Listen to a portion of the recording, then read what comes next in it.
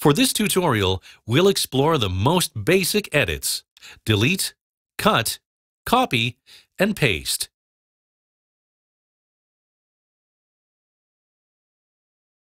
One, 2, 3, 4, 5.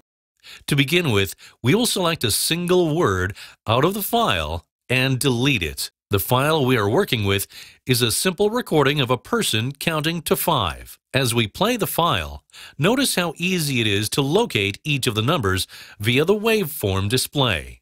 Select, then do is a common Windows workflow. If you want to do something to some text in a word processing program, for instance, you select the text first and then do something to it. It works the same in audio editing. If we want to delete where the narrator says 5, we must select it first.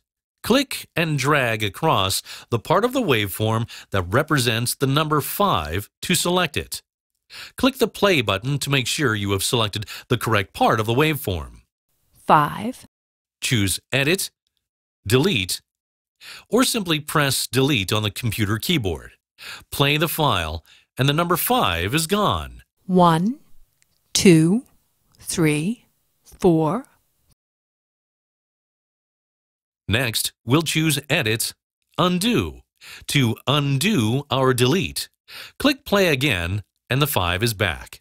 1, 2, 3, 4, 5.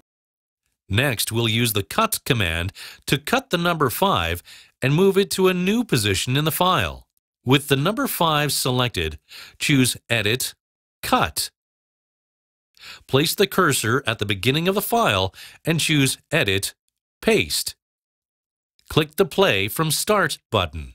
5. 1, 2, 3, 4. The file starts with the word 5. Edits, Undo removes the 5 from the start, and choosing Edit, Undo again puts 5 back where it was before the cut. With 5 still highlighted, we'll choose Edit, Copy to place a copy of that portion of the waveform on the Windows clipboard. Next, place the cursor between the word 1 and 2. Choose Edit, Paste. Play the file back and notice that the word 5 now appears twice in the file, between 1 and 2, and in its original spot. 1, 5, 2, 3, 4, 5. Once you have cut or copied material, you can paste it back in anywhere you want, as many times as you want. The material stays in the clipboard until you copy or cut something else, or close the program.